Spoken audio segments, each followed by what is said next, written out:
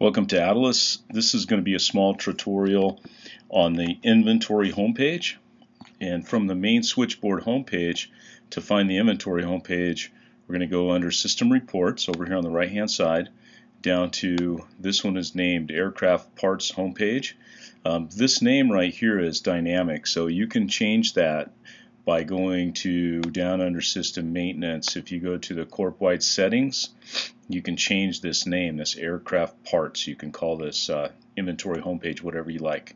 But anyway, once you go to this page, what you'll find is a bunch of links up here on the top, and the one over on the far left is the advanced parts search, and that will take you to where you can select a vendor. You can select any of these different types or categories, locations, things of that nature. And you can also pull part status of active or inactive, because we allow for parts to become inactive. And the thing about this page too is you can also export to Excel off of here, so you can export your entire inventory or pieces of it out to Excel if you wish. And if I go back to the parts homepage, the next link here is a printable parts list, and it too allows you to choose different locations and categories and things of that, and also you can export out to Excel on this too. And then the other link that's here is a barcode generator.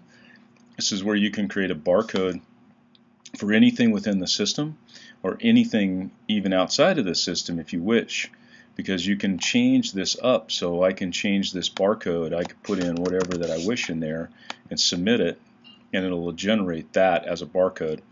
So you could actually have a barcode that's even for like a PO number or an expense receipt number or a person or a customer, a stock number. If you want to label like folders for stock numbers, there's a lot of advantages for the barcode generator, not only just printing barcodes for the different products. The barcode generator also is available on the POs and also on the items themselves. The next link over is you have a recent cost change. So what this does is this pulls cost changes that are within the last month. So if I open this up to and see if we even have any cost changes in here, this system doesn't have any recent cost changes. But anyway, what would happen on this is that this report would pull up and it would show you down below here all the items and what have been changed about those items, or what costs have changed.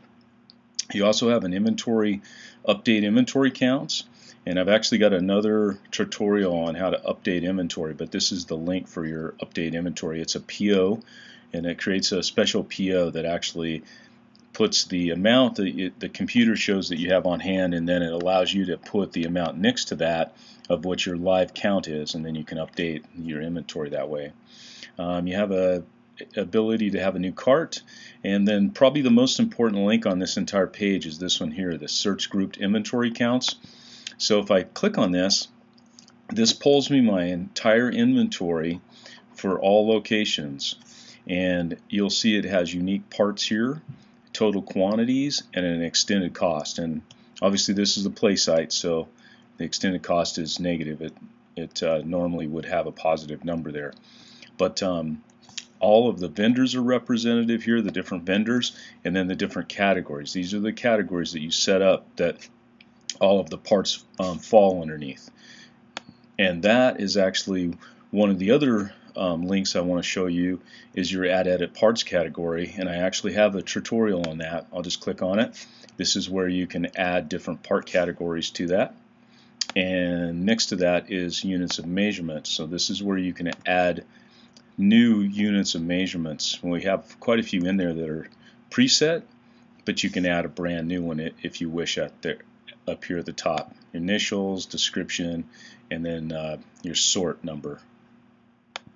Also on this page is search and hide criteria, and so that just hides this little piece right here. This little search form here allows you to quickly search to a vendor, choose a category, or you can type in all, or you can simply click on all over here and it will pull up all of them. So there's 67 parts here, and then you can see photos over here on this side, the description, vendor, so on and so forth. And if you go back to the parts homepage again, you can limit that either by a part match or exact, or you can also search recipes. So once again, this has been a tutorial on the homepage, and the way that I found that was from the main switchboard homepage, coming under System Reports, and came down to the Parts homepage. And once you're on there, here's your links, and this link here, like I said, is the most important, probably the most important link.